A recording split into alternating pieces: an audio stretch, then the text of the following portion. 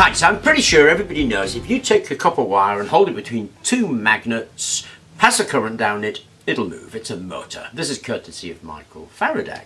Equally, of course, the opposite is true. If you move that copper wire through the magnetic field, you'll get a generator. And generators and motors are really just the opposite of each other. But the principal component is the conductor will either move through a magnetic field if you put a current through it, or you will generate current if you move it through a magnetic field. Now, this in theory should be true of any conductor. It shouldn't really matter what that conductor is, a lump of copper, a lump of aluminium, even salty water or a plasma, it should all do that job. And of course this troubled Faraday. He spent quite a bit of time thinking about it, and while down at the Thames he was having a look at it, and this is the bit where it runs into the sea. It's kind of salty. Because the Thames is flowing through a magnetic field. And if a conductor, like salty water, is flowing through a field, it should be generating. And Faraday tried to measure it. And he failed, unfortunately. He gave it a go in 1832. But it was in 1851 it was actually measured. They measured current across the Thames, which is awesome stuff, if you think about it. And of course, that opens up a whole new set of possibilities, because here we've got motors with no moving parts. We've got generators where they're not going to wear out, and of course that caught people's imaginations, and a ton of experimentation was done on it. And it turns out it's actually quite difficult, mostly because it shorts a bit easily. But at the end of the day, they did create a structure that looks like this. And the Japanese used it to create a boat, the Yamamoto 1, and they made that in the 1990s. It now sits in a museum.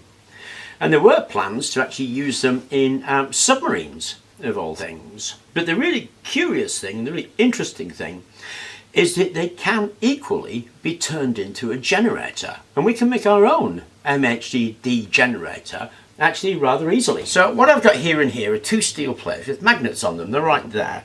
A couple of magnets right there, and they're opposite faces, north and south. So if I swing those together, we have a magnetic field. Now I've got a couple of bits of copper here, and they're set at 90 degrees. So if I pop them at 90 degrees to each other, there we go. So the magnets are like that, the copper's like that, and the field is running between those two magnets. We have in fact an MHD generator right there. All we've got to do is supply it with a conductive fluid of some kind or other. Now we could use salty water, or we could use a plasma. Either are really good.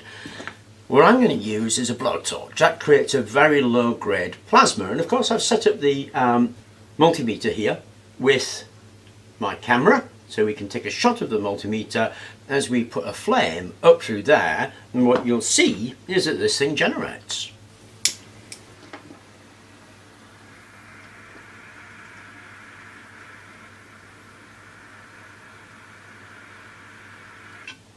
There we go, get a few millivolts out of it. Now of course it's a very primitive setup, so it doesn't generate much, and there are better ways to actually get this to generate more. One is seeding it, because what's happening is the plasma is creating ions, and they're shooting up there. The magnets are deflecting the ions into positive and negative, and they're hitting those two copper plates, and so we're getting current flow. Now if we were to seed that, so we sprinkle some salt on it basically, then we load it with ions already and we get much better generation. And that's actually what's going on at the moment. These are a set of magnets that were put around the pipes of hospitals for demineralizing the water, and it's quite a mighty set of magnets. Now if we slice down there and open it up, then we can pull the magnet set out of it, and what we get are 4 ceramic magnets. I think they're 2 centimeters by 5 centimeters by a centimeter thick, so we have a whole load of magnets. Now of course the thing you've got to ask then is, what do you do with a bunch of magnets like this? Well, what we're going to do is make an MHD generator. So first things first, let's slice them out, and they come out as a block, and the block separates really relatively easily, and we need about 20. So we have our bunch of ceramic magnets reclaimed or bought, and 3 steel plates. These plates are 125 millimeters square. They just happen to be 1 millimeter thick plates that I had lying around. Bit of super glue along the line on the steel plate, and then with the north pole, A pole facing up, stick the magnets on the plate. Now on the opposite plate you want the other pole. So if that's that pole, those, remember, it's unlike poles attract, like poles repel. So those are the two like poles. We don't want that and that. We want that and that where there's attraction on the other plate, and we glue those down. So once we've attached our magnets to the opposite pole, we need to attach another steel plate to the top of the magnets. As you can see, I've done there. We attach that other side here. And that is the magnetic field of our MHD device. Okay, we need some straight length of copper wire. This is actually 18 SWG pulled out of some housing cable. I think it's 2.5 millimeters cross-sectional area. Anyway, we need to bend some up into a triangle like that, and I'm going to do 3 of them. And then we need 2 bent in an L shape like that. When we've done that, we need to bend over the ends there about 1 centimetre. Now I've taken this and I've marked out the area it will cover, which is right there. Then with my bent copper, what I want to do is put them at an angle so that they stay inside of the area that I've just drawn. So sort of like that. So there it is wired up, and you can see that those little triangles have formed a point in series. So here's the in, goes the first triangle, crosses over, second triangle, crosses over, third triangle, and so on. Now I've made this out of copper. Copper's not the best. Copper will do fine for demonstration, but if you're really thinking about doing this in a real environment, you're probably going to need to be thinking about tungsten or nichrome. Nichrome is really easy to get hold of. It's the stuff they use for kiln wire. So kiln wire will last really well. Copper, not so much. But all we have to do with this now is take our magnetic shell that we made earlier, drop it over the top, and that's our MHD generator done. Now we need to feed it. I feed it by putting a flame in here. We're going to blow a flame in there from a blowtorch. Here I've got a little glass tube and a Zippo wick. So let's arrange something. Okay, that's it set up. All I've done is fill that little jar with this, and this is a saturated potassium nitrate solution. So we're spraying potassium ions in there, and I'm going to turn on my blowtorch, pop it there, attach the multimeter to it, and we'll see if we get a reading.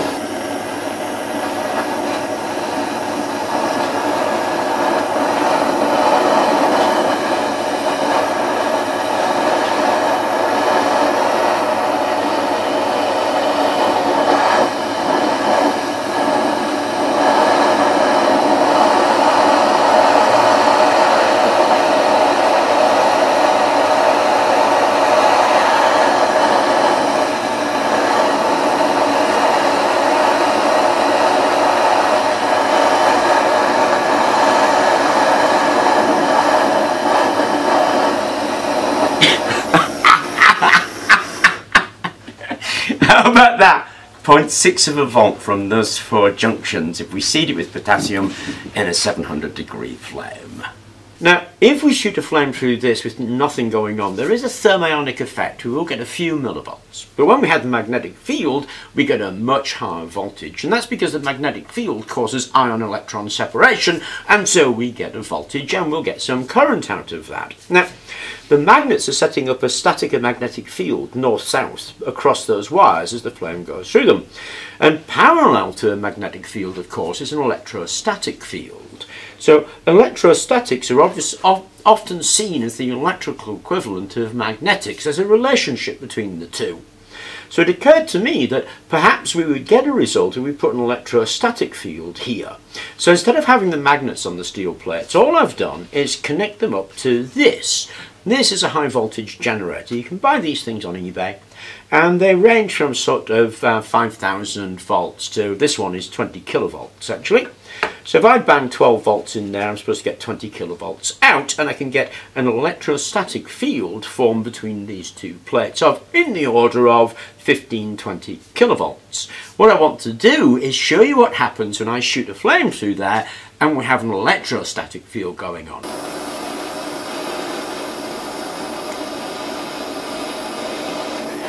There we go, a few millivolts. Now let's turn on our high voltage generator.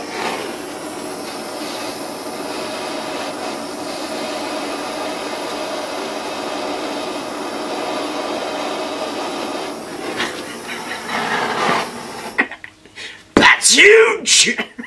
Okay, so I've put a resistor in series. It's a 220 ohm resistor. Let's turn up the voltage. Remember, there's about 20,000 kilovolts between those two plates, so do your best to avoid touching them or you'll know and you'll be sorry.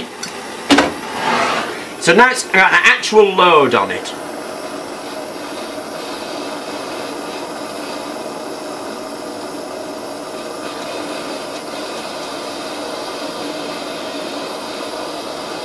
Look at that, under load. So I don't know about you, but I found that really exciting because that was producing actual power, around about 10 milliamps or so, a couple of volts. And we haven't yet put any metal ions in there. So we were to spray metal ions in there like we did in the MHD, we could expect it to go up. So it clearly is an area that is of interest because it gives a result that I think is quite impressive. And that was putting an electrostatic field between the two plates rather than a magnetic field. Anyway, I'm hoping this excites some folk and you give it a go and see what you can do with it. Try spraying metal ions and I'll certainly be having a better look at it because that was a very exciting result for me. But then I guess I lead the life of a nerd. Anyway, I hope you enjoyed the video. Thank you very much for watching and please remember to like and subscribe.